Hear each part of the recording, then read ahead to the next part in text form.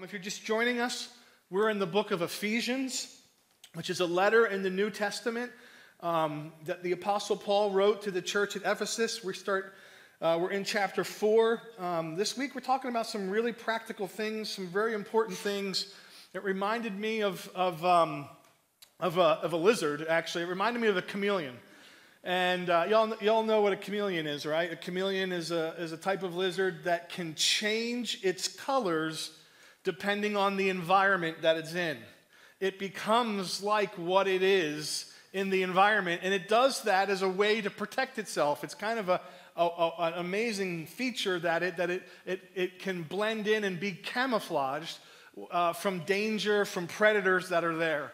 And I was thinking this week, a chameleon lizard, that's pretty cool. A chameleon Christian, not so much. And that's exactly what the Apostle Paul is going to talk about today in our passage of how it's real easy for us to kind of want to blend in to our environment and the culture and not stand out too much and be different. Listen to me, students, young people, as you're getting ready to go back to school in a couple of weeks, the pressure that is there, I know, to kind of blend in and fit in. This passage is for you here today. And a lot of times, not just young people, adults feel that pressure too. Maybe not the same way you felt peer pressure when you were 14, but there certainly is a pressure that comes in a desire to kind of be successful in the world's eyes. And sometimes we say things, maybe we think it or maybe we say it out loud, when it comes to kind of blending in, it's like, well, I'm trying to be culturally relevant. I'm trying to kind of connect with the culture. And then we say, well, isn't that what Jesus did? Jesus came and he hung out with the sinners and the tax collectors, so much so that people even labeled him a drunkard because he hung out with them so much. So I'm just kind of trying to be like Jesus and be culturally relevant. And I just want to remind you today that there is a huge difference between being culturally relevant and being culturally compromised. And many Christians find themselves culturally compromised, where you follow the ways of the culture rather than following the ways of Christ. And if you're here today and you're just struggling with that, you're in a good place, and Scripture is going to speak to your heart this morning. And here's my prayer, church, here's my prayer, is that you would, for the next 30 minutes, that you would open up your heart to the Lord and say, all right, Lord, evaluate me. Search my life and see, is there ways in which I am compromised? Is there any chameleon ways in me where I kind of shift, I kind of change colors, I try to fit, rather than following the ways of Christ, I follow the ways of the culture? I want you to ask the Lord that as we go through. Who is shaping you more? The culture or Christ? That's what I want you to kind of put on the table and let the Lord speak to you through his word for the next 30 minutes. So Ephesians chapter 4 is where we left off, verse 16. I'm in verse 17. A lot to cover. Here we go. Verse 17, the Apostle Paul says this, "Therefore, I say this and testify in the Lord, you should no longer walk as the Gentiles do, in the futility of their thoughts." So Paul picks right up where we left off last week in verse 16. He drops another therefore on us. We opened up last week with a therefore. Here's another therefore. We said last week, anytime you're reading Scripture and you read a therefore, you ask yourself, what's it there for, right? And so he's referring back to the earlier things that he said about how it is that you and I should be living the Christian life. Remember, we said chapter 4 starts the very practical part of the book of Ephesians. You're going to see lots of commands, lots of instructions, lots of principles today of what you and I should do and shouldn't do. Because he's going to tell us how to walk the Christian life. And the first thing he says in how to walk the Christian life is don't walk like the Gentiles. You're like, well, what do you mean the Gentiles? Well, when he uses the word Gentiles here, it's the idea of pagans, right? It's the idea of those of the world. It's the idea of those who aren't following Christ, those who are not with Christ. And so here's what he's saying. There are two different walks that you can walk in the world. You can walk the path of the world.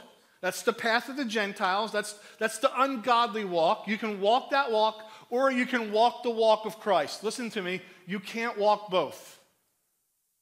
Don't fool yourselves into thinking that you can straddle the road and you can walk both. And so the Apostle Paul starts off by talking about not walking the walk of the Gentiles. They are two totally different walks. You can walk the walk of the world, you can walk the walk of Christ. But you need to know they're going in opposite directions. And there's opposite principles on those walks, opposite behaviors. They just are completely opposite. He's going to go on, and he's going to, you're going to see as we do this, that he's going to use a lot of words that have to do with our thinking, right? And he's going to help us understand that the way you live your life really starts with what you think about life is about. And so he starts right here. He says, don't walk the way the Gentiles do in the futility of their thoughts. There's the first thinking word, thoughts, the futility of their thoughts, right? Scripture is going to tell us a lot about our thinking, the way we think and what we think, and that our minds are not neutral. And so how we walk starts with what we think. And here's the first thing that the Bible says about the walk of the world, is that way of thinking and that way of living is futile. You know what futile means? It's pointless. It's unsatisfactory. It's without meaning. Futile. That's the walk of the world. You know where it leads? Nowhere. The walk of the world leads nowhere. It leaves you empty. We're going to see, it promises a lot, but in the end, it's futile, right? It's pointless. It doesn't go anywhere. And so then he's going to go on and describe, hey, listen, if you walk this walk, the people that walk the walk of the world, here's what he says, verse 18. They're darkened in their, here's another mind word, in their what? Darkened in their understanding. In what you understand about life and how life should work, your thinking is darkened, Paul says. They are excluded from the life of God. Why? Because of the ignorance that is in them. Why? Because of the hardness of their hearts. Let's unpack this verse a little bit right here. Darkened in their understanding and ignorant. That's what Scripture says. That's what a life that has excluded itself from God is described as. Again, you notice the thinking terms here. Darkened in their understanding. Ignorance, right? And so this is why there can be people in the world that are brilliant, like absolutely brilliant, but they're spiritually darkened. They're spiritually ignorant. They think that we are fools and ignorant, but Scripture says, God says, no, they're the ones that are darkened. And you can take a brilliant scientist like Richard Dawkins, who says just ignorant things like this in his book, The God Delusion. I've described atonement, the central doctrine of Christianity. If you don't know what the atonement is the fact that you and I are sinners, and Christ came into the world and died for our sins to atone for or pay for our sins, right? I mean, that's the basic tenet of Christianity, and this is what he says. He says, I've described atonement, the central doctrine of Christianity, as vicious, sadomasochistic, and repellent. We should also dismiss it as barking mad. And then in his Reason rally in 2012, he said these words, I don't despise religious people. I despise what they stand for. What is that? It's ignorant. It's a darkened heart. It's like, well, how do you get there? Let's go back to verse 18. Here's what it says. They're darkened in their understanding, excluded from the life of God because of the ignorance that is in them and because of the hardness of their hearts. How do you get a hardened heart? Right? Think of the idea of a callus that's formed. Right? How do you get a callus? How do you get a callus on your hand? Work, right? So I said work, right? You have to do work, right? You do the same thing all the time, the same motion, right? It forms a hardening of the skin, a repetitive motion, right? In a couple months, all you pumpkin spice people will be happy because everything green will die in the season of fall. I don't know why you love this season. Everything dies, and then you have to rake the leaves. Right now, if your hands are soft and you got computer hands and you don't wear gloves, right? The next day you're going to end up with blisters and calluses, right? It's a hardening of the skin from repeated motion. And what Scripture says is that happens to some people's hearts. It's a repeated motion of denying God, denying Christ, saying no to the truth. I don't want to see, I don't want to hear, no. And continually going this, and it forms a callus on their heart, where your heart gets hardened to the things of God. And the things of the world seem very beautiful, and the things of God seem very dumb. And Paul actually goes on and uses this word callous. Look at the next verse, verse 19. They became callous, and they gave themselves over to promiscuity for the practice of every kind of impurity with a desire for more and more. Does that verse not completely describe our world and culture today? You know, you watch the news and you're like, how did we get here? Like, how did this happen? You want to know how it happened? We have a world and a culture that has hardened its heart against God. And so they have this callus that this forms on your heart. You're watching, you see evil and wickedness, and you're like, how could somebody do that? How could somebody do that to somebody? How could that happen? It's a hardening of the heart that has happened to people that repeatedly say no to God. Now, it would be easy, but it would be a huge mistake to just think, well, that's like an out there problem. Thank goodness we don't have that problem in here. That's an out there problem. And let us not be so foolish, church, to think that we don't have that same problem. That there's not calluses that form on our hearts towards God and the things of God. I mean, there's certain areas that we'll let God in our life, but then there's certain areas that we've just hardened our hearts towards God as well. We can get desensitized. You're living in this world, we can get desensitized. You know how you get desensitized? Just a little bit at a time. Just a little bit at a time. And that's how you get a callus on your heart towards the things of God. And so what Paul has described here in these opening couple verses is basically the progressive nature of how sin works and ultimately leads towards rebellion to God. He's just described it. Let me list it for you. The progressive stages of sin and how you end up getting to where we're at. First, it starts with this stubborn hardening of your heart. No, I don't want to change. No, I want to do what I want to do. No, I'm not believing God for that. No.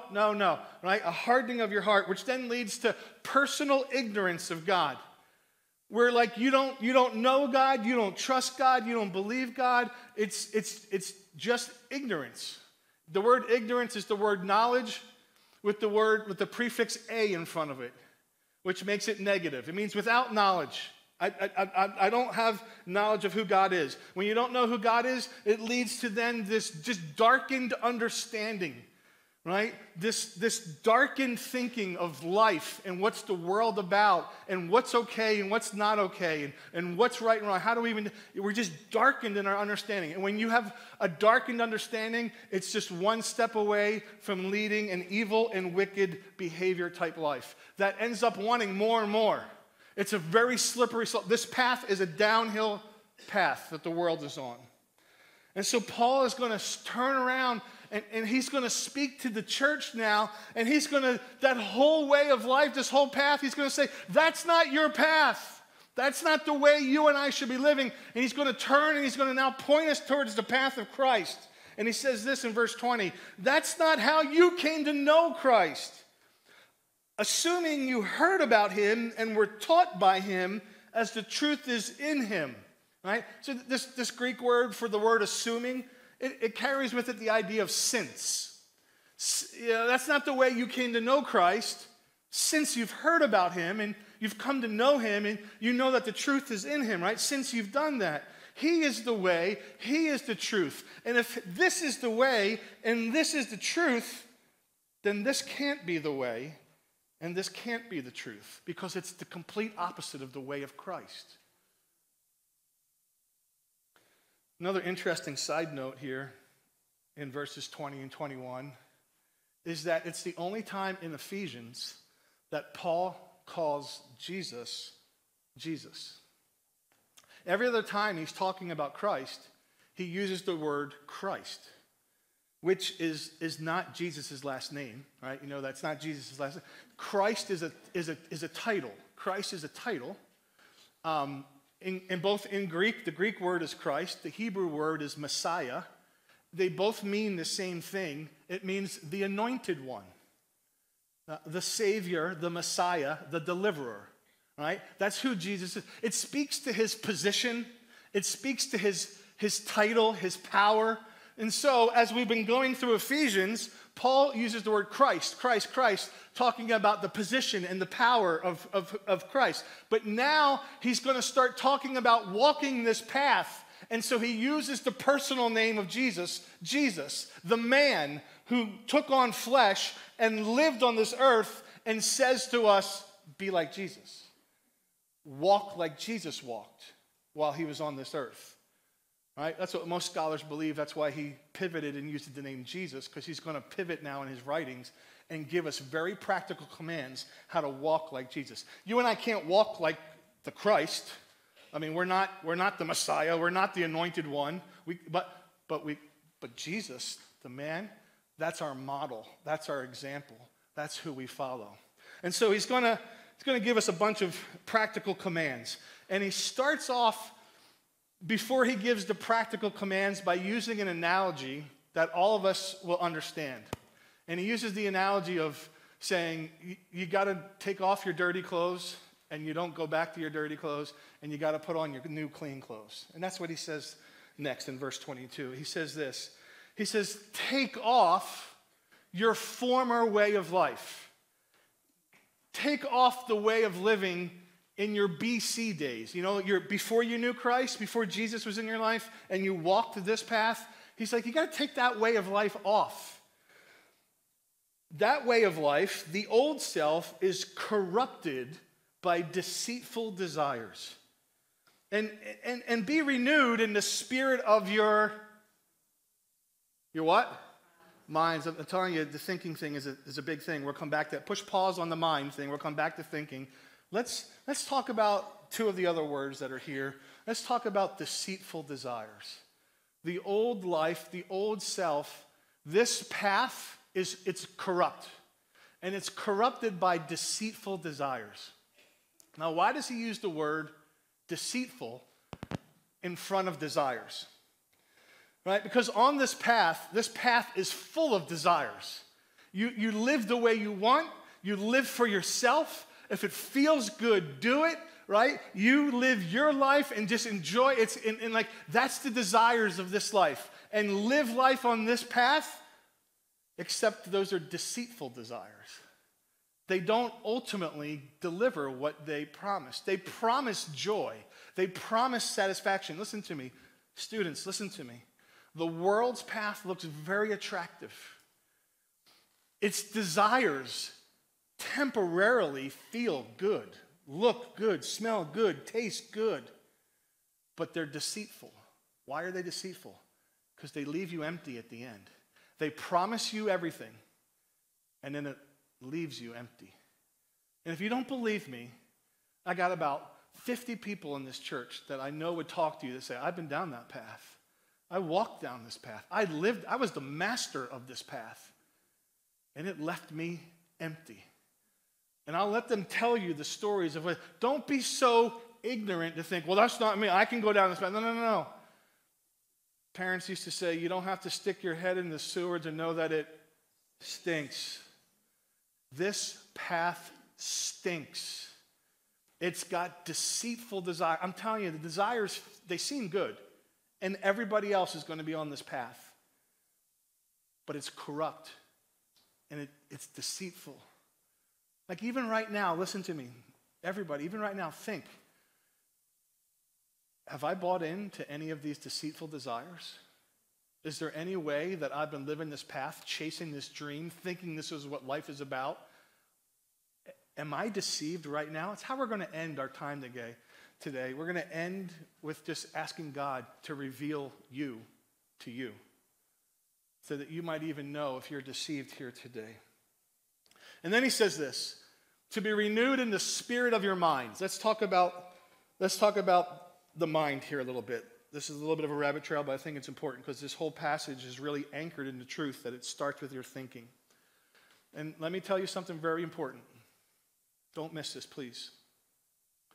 The reason why many of us cannot change our behavior is because we haven't changed our thinking. We haven't changed our minds. And you're trying to live a somewhat moralistic, religious, spiritual life, trying to kind of do some of the things God's way, but you haven't changed your mind yet. You haven't renewed your mind. You're like, what are you talking about, renewing your mind, changing your thinking? Because the way you live starts with the way you think.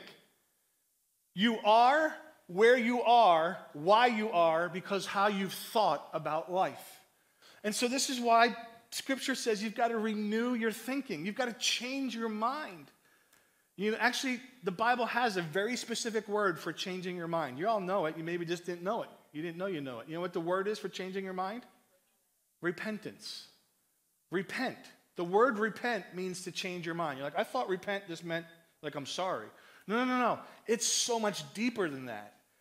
Repent means not that I'm sorry. It means that, wow, I recognize what I did is wrong. I recognize why I did it wrong. And I'm turning from that wrong. And I'm changing my thinking about even what I should be doing and why I did. And I'm going the opposite direction. That's what the Greek word is. Let me tell you about the Greek. The Greek word is metanoia. It's made up of two words. It's a compound word, metanoia. It means to repent in the Bible. But really, what meta means is to change, and noia is the word for mind. It literally means to change your mind.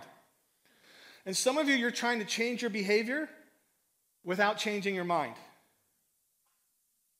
about what life is about and the purpose of your direction and what should guide your life and who is God and what part does God want to play in your life and what does it look like to live for God. And some of you are trying to do it apart from changing your mind about all these things about God. And it'll never work. That's why it starts with repentance. You know what? You and I need to repent every day. We need to live in repentance.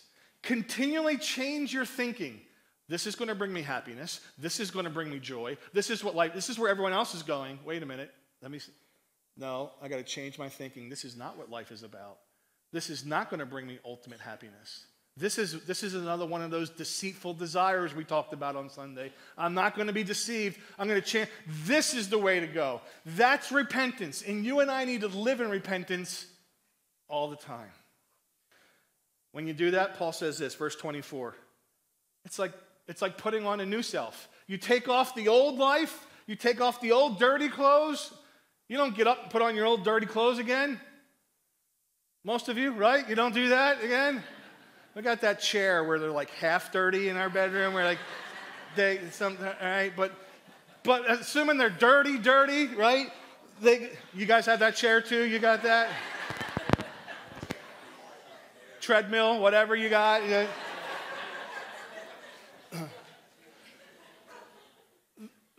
Fully dirty. Take them off, and I'm not putting them back on. This is what Paul says. You put on the new self. The one created according to God's likeness in righteousness and purity of the truth. That's the life for the child of God. Not this old life, this new life. Put on these new clothes. And now Paul's going to tell you how to do it. And he's going to give a bunch of commands. All right? And as we go through these commands, listen to me. There's going to be nothing confusing about these commands. None of you are going to go walk out and be like, I didn't follow what Joe's saying today about those commands. They're going to be really simple commands. And it'd be really simple to be like, yeah, I don't do any of that stuff. And so here's where I'm asking you, open your heart and be like, and this is how we're going to end.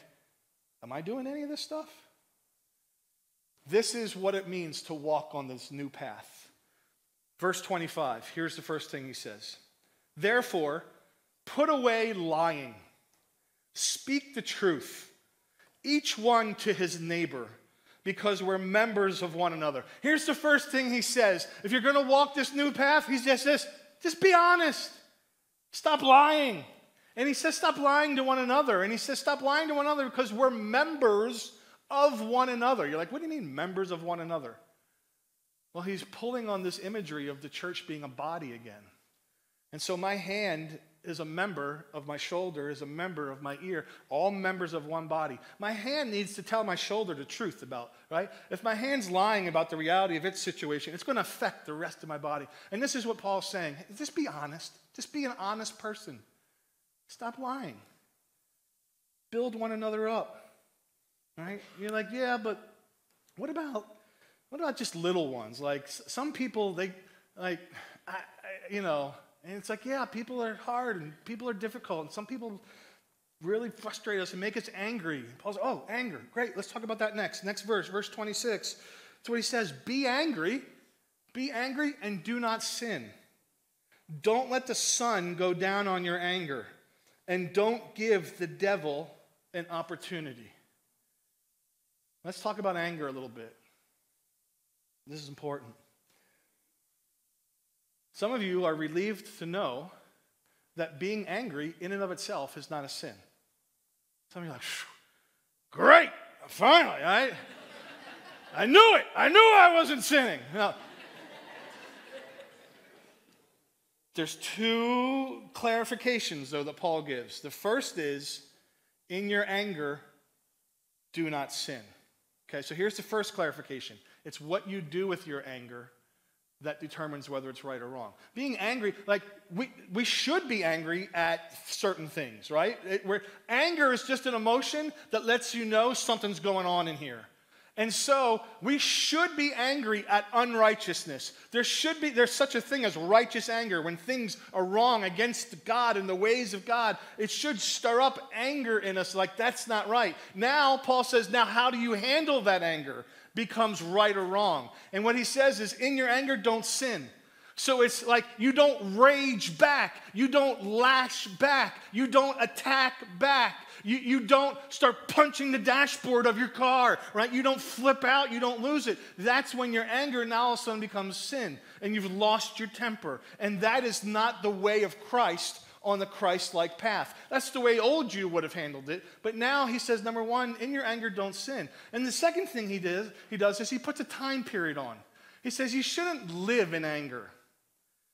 Right? So like some of you, on a scale of 1 to 10, like you live at an 8.5. And it's just always right there.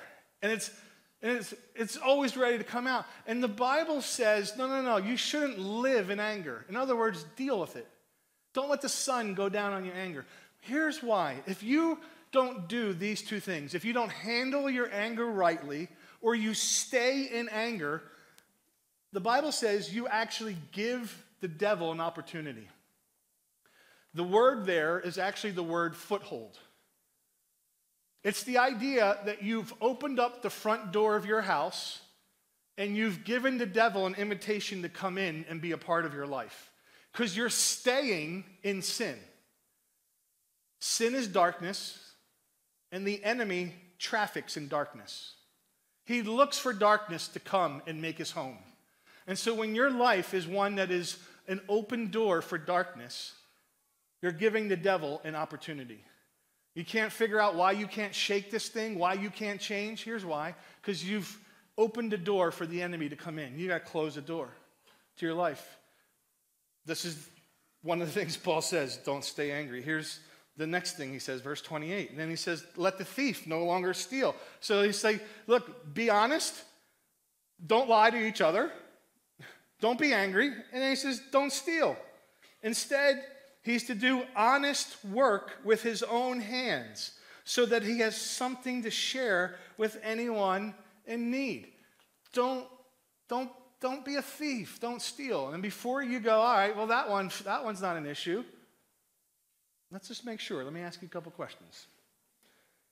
You ever conveniently forgotten to return something that you borrowed that you really like? Well, that just got awkwardly silent. You ever slightly overcharged a client? You ever falsely claimed expenses? You ever fudged on your taxes, just a little bit? But with the understanding that they just don't know how to manage money anyway, and so I'm much better at managing my money than, right? Paul calls us to honesty. Scripture, be honest. Be honest. Don't be a taker. Don't take what's not belonging to you. And here's what he says. Basically, he says, instead, do honest work. Like, just be an honest person in the way that you live life. He actually says, do honest work with your own hands. So in other words, it's like, hey, don't steal. Here's the JLT translation, Joe's loose translation. Basically, here's what he's saying. Get a job. That's what he's saying. That's what he's like. Don't be a thief. Work. Get a job. Get a job with your hands. Listen, young people, there's nothing wrong with working a job with your hands and making an honest living. And stop believing the idea that, through social, you're going to be the next influencer on social media and you're going to blow up and that's how you're going to get rich and you're going to make millions. Right? And I get it. Like, I'm not going to look over here at kids. Because I've been told I'm old and it's different now. It's different nowadays. And I don't want to kill dreams, but maybe just get a job while you're dreaming, all right? And then no, it's not towards my kids. They both have jobs. They're both working very hard. That's to other people's kids out there. Or if you're 40 and you're still living at home, it's go. All right, so verse 31. Let's wrap this thing up.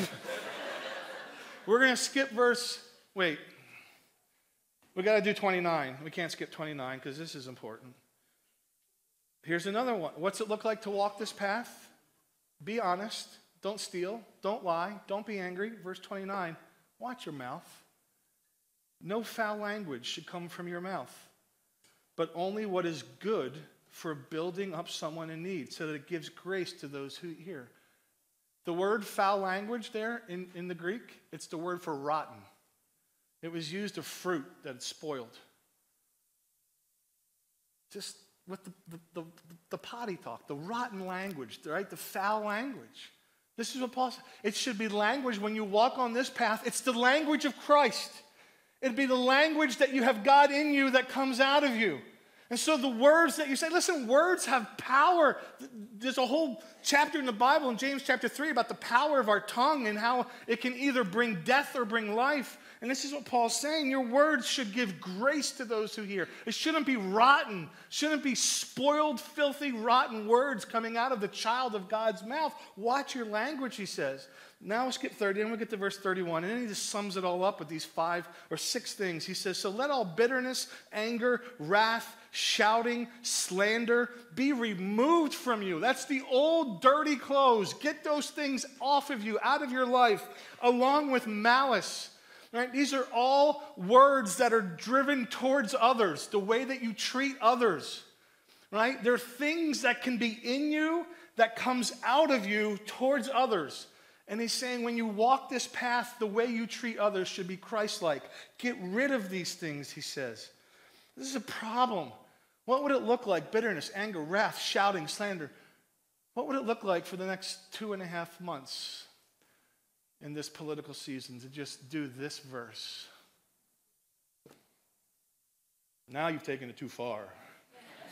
It was cool when you were busting on the kids, but now let's do a verse. Verse 32, be kind, compassionate to one another, forgiving one another, just as God forgave you in Christ. Be kind, okay. Be compassionate, okay. Forgive. I can't forgive what he did. I'll never forgive what she did. This is the path of Christ. No, you don't know what they did. I don't. He does. Listen to me. One of the most Christ-like things you could do is to forgive the one who has wounded you. As Jesus was literally being nailed to the cross, he said the words, "Father, forgive them. They don't know what they're doing." Yeah, but they never even asked for forgiveness. Doesn't matter. Yeah, but if I forgive them, then I give them the power back. Scripture doesn't say that. Yeah, but they don't even know what they did. They don't even know how it hurt me. They don't even know the years of misery that I've carried this burden. Scripture gives no qualifications to offering forgiveness. Why? Because God offers no qualifications to the forgiveness he offers you. Aren't you glad that you're forgiven no matter what? So God turns around and says, okay, so you got to do the same thing. What I've done for you, you've got to do. It is one of the most Christ-like things you will do is forgive somebody. And then the last verse, and then we're done, friends. But we're going to pray. We're going to pray together, which I think is the most important part. So stay with me, please. This last verse, Paul puts right in the middle of all these commands of do's and don'ts. And here's what he puts right in the middle. Hey, don't grieve God's Holy Spirit. The Holy Spirit, where's the Holy Spirit? He's in you. You were sealed by him for the day of redemption. So in other words, the Holy Spirit that lives within you, you can grieve the Holy Spirit. The word grieve is the word grieve. It's the word that was used of mourning, a funeral, when you lose a loved one. And the pain and the sadness that comes in this grieving at the loss of something, the Bible says that's what happens to the Holy Spirit when you and I stray off this path and we go back to this way. The Holy Spirit goes, no, Joe, no. Don't turn back. Oh, no. It grieves God. It hurts God. It doesn't say it angers him. It doesn't say he turns his back on you. It doesn't say he doesn't forgive you. It doesn't say he's disappointed in you. It doesn't say that you're a spiritual failure. It says it just grieves him. Think about that in the choices that you're making. Are you just making God's, it grieves the Holy Spirit within you. And so God's heart is not for his kids to be chameleon Christians. We come here at church and we act one way and we sing songs and we're with the people of God and the family of God and the house of God, and then we go out into the wild and then we just start blending in. We put our old dirty clothes on and we just start acting this way, lying and stealing and cheating and cursing and living that way and doing whatever we want, living this way, chasing the American dream, thinking it's all about that, and then Sunday comes and God's like, no. So, let's ask God if there's any of this stuff in us. If you're new, sometimes we close services like this. We believe God's real, and we believe God wants to speak to your heart. So we're going to pray, and we're going to ask God to bring things to mind. And if he does, listen to me, friends, confess them, and then repent of them. Ask God to change your mind. I'm going to guide you. And I'm going to stay focused. 5 minutes. We're done. 5 minutes. Okay? This is the most important 5 minutes of the sermon. Right here. Where we're going to let God speak. I'm done speaking. Let's let God speak now. Go ahead and close your eyes. Bow your heads. Here's the first thing I want you to pray. God, help me to hear you only. God, help me just to hear you only.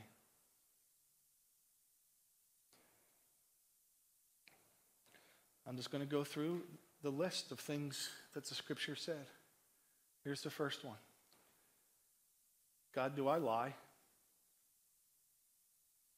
God, am I a dishonest person? Do I fudge? Do I tell white lies? God, will you show me if there's dishonest ways within me?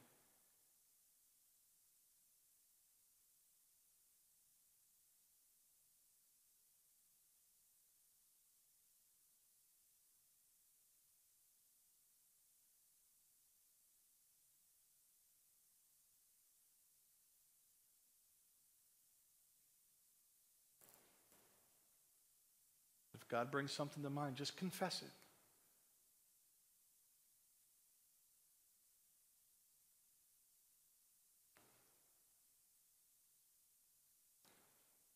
And then I want you to ask God just a follow-up question. Say, God, why? Why am I dishonest at times? Why do I lie? Why do I do that?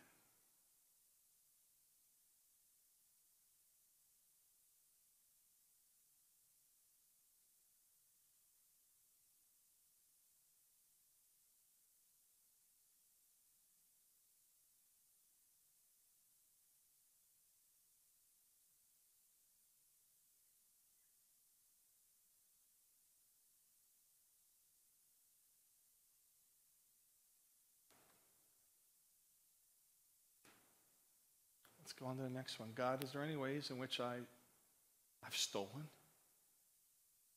God, is there any ways in which I'm dishonest? I've taken things that don't belong to me?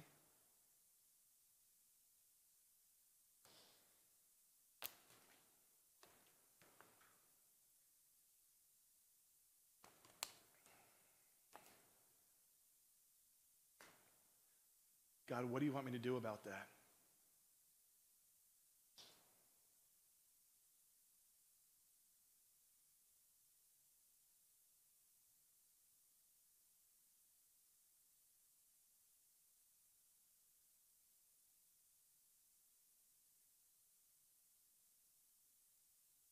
God, how's my language? God, do I speak rotten words? Are my words the kind of words that a child of God should be speaking?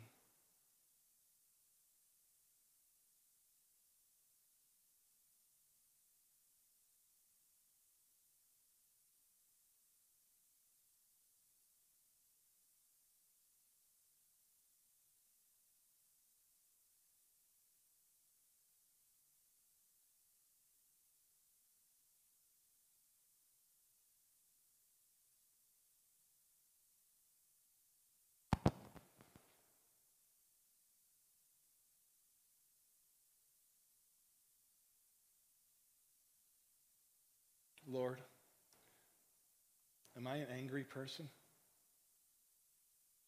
Do I have anger issues? Do I have unresolved anger issues? Do I walk around just at an 8.5, angry all the time?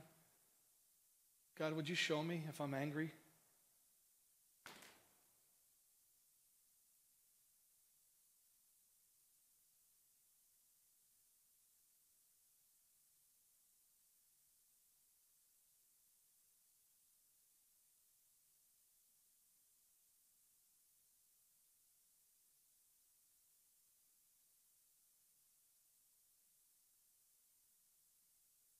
God, why am I angry? What am I holding on to that is causing this anger?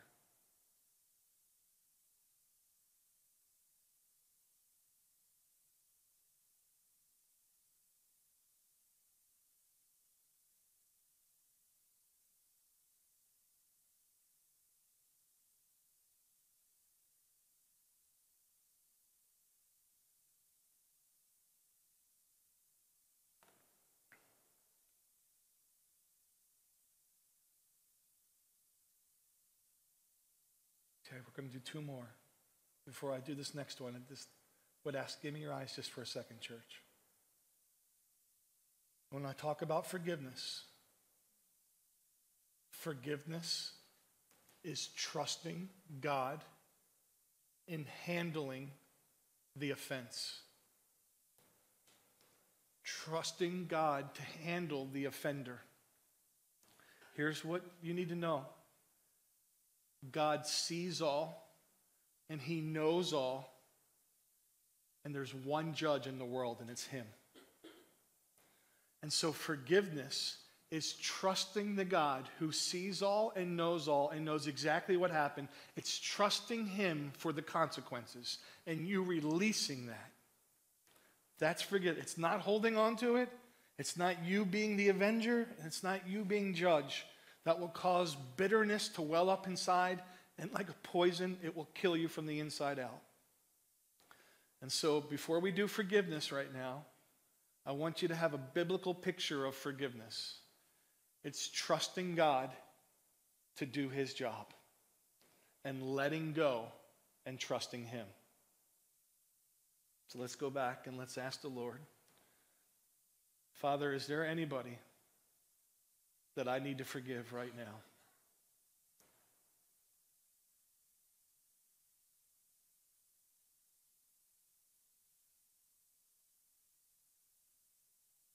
If God brings somebody to mind, would you release them to God? Would you forgive them? Say that to God. Say, God, I forgive them.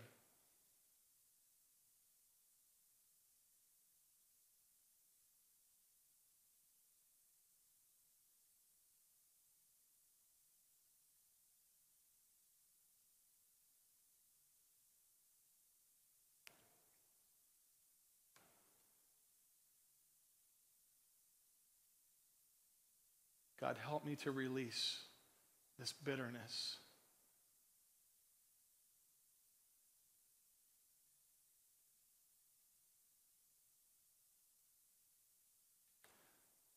And then lastly,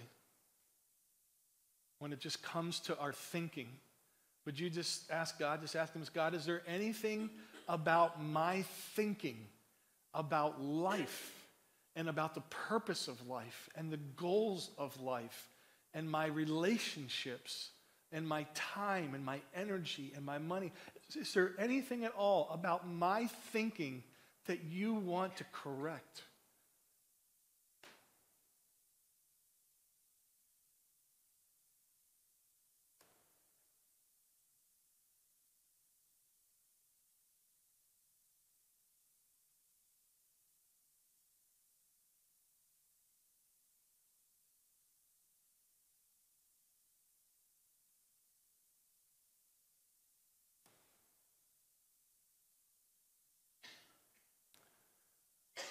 God, I'm so thankful that you don't call us to perfection. I thank you, God, that even though I know I'm going to fall short, I'm going to fall short today, that your grace just covers over my shortcomings. And so, God, we pray, though, that we would live and walk in a manner that's worthy of our calling. Father, I pray that you'd help us to say no to the old path and yes to the new path. God, I pray that you continue to speak to us.